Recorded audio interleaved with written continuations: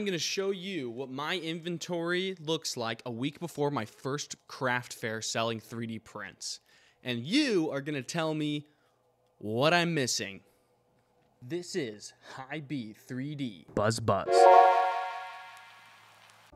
So, if you watched my last video, which you can find here, you'll know that I am on a journey to make $10,000 in 1 month with 3D printing. This is the first method that I talked about and the most accessible to me, which is printing off physical models and selling them at a sales event, whether that be a convention, a craft fair, or a farmer's market. So to start out, let's talk about what is actually here. I hope that the first thing that caught your eye on this table is my Mandalorian helmets. 1, because I'm really proud of them. 2, because that's exactly why they're placed here. I think that the Mandalorian helmets and this Master Sword here are going to be great eye catchers for people who recognize the franchises to want to come over and check out at least the helmets and get them looking at all my other trinkets and gadgets and whatnot. Let's talk about what you actually see here on the table in front of me. I'm going to start over here.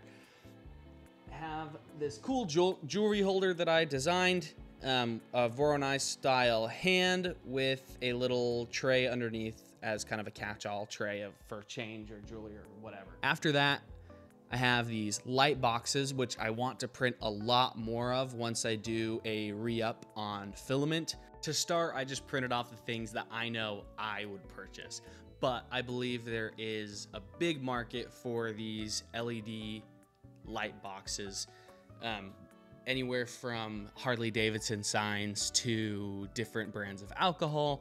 People love to decorate their space with the things that they love. I know that I do, and I think this is going to be a great way to appeal to a broader audience, because clearly my initial audience is children and people who like to buy childish things. I'm wearing a dinosaur sweater right now. After that, you'll see I have these cute little mushrooms that I think would be great in like a fairy garden, or just people do mushroom collections these days of just mushroom type things. This is actually my own design and the only design of mine that you'll find on this table besides this little toy that I'm currently working on prototyping. That's the first version. In the future, I'm going to make a video about the design process. I designed this in VR using Gravity Sketch. It's one of my very first designs and the only one that I've stuck with all the way through my 3D printing journey, and I just keep printing these things. I just love them. I think they're so cute. Next up, you'll see pencil cups. There's the mug over there with the articulated legs and this little takeout box. These are Mystic Mesh 3D. And I love them. I love things that are anthropomorphized, aka things that aren't people that look like people. Next up, we have what I think is going to be a huge seller, and I hope is, because I would buy these. They are my minis. This is a combination of minis from Zoo 3D and Z Bailey Designs. Let's talk about them. Hi, I'm over here now.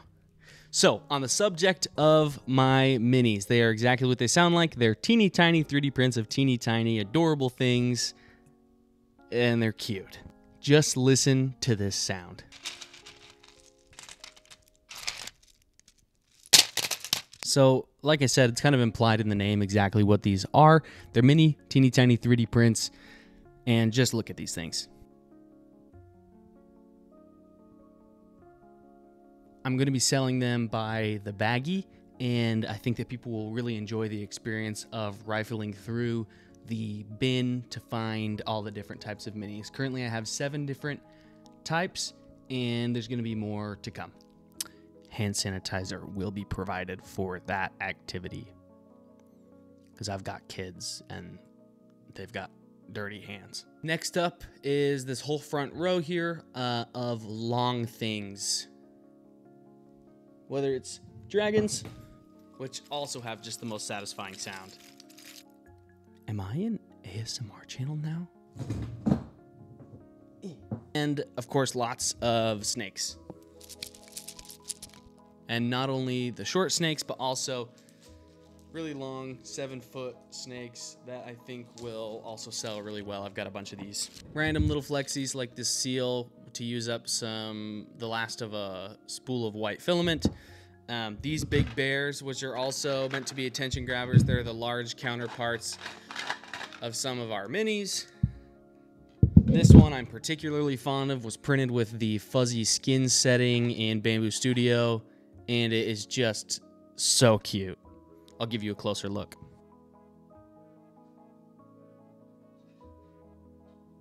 I'm picturing that ending up in somebody's nursery, but after they buy it, I don't care what they do with it. Next up is our earrings. I only have one pair of these currently made. I don't know if I'm going to unveil them at this coming event or just get more of them ready so that I have more at a event in the future. I think these are going to sell really well.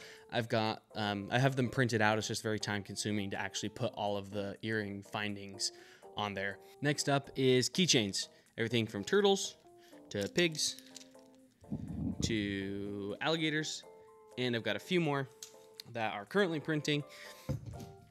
I think those will sell really well because they're cheap to produce, and I think that people will like carrying them around. I mean, they're just such an easy, fidgety thing to bring around with you on the go. Speaking of models I designed, this one just came off the plate a second ago and is the QR code link to my Venmo, and it actually works. And this is something that I'm not only going to utilize, but also advertise to the other vendors at the event, that I am able to make them custom signs like this with links to their payment methods or website, or really whatever they want. And they will be able to send me their logo and have their QR codes custom made, or just a custom sign. So the question to you, my viewer, and hopefully subscriber, is: what is missing? What do you feel belongs here but is not here? I have a lot of flexies, a lot of animals. I'm going to continue to do animals if they sell well, but these are the things that I personally would buy. But I'm not everybody. What would you buy, and what do you think others in different demographics will buy?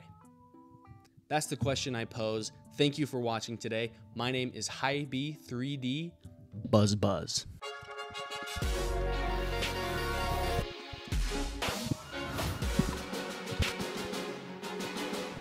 That's right, everybody.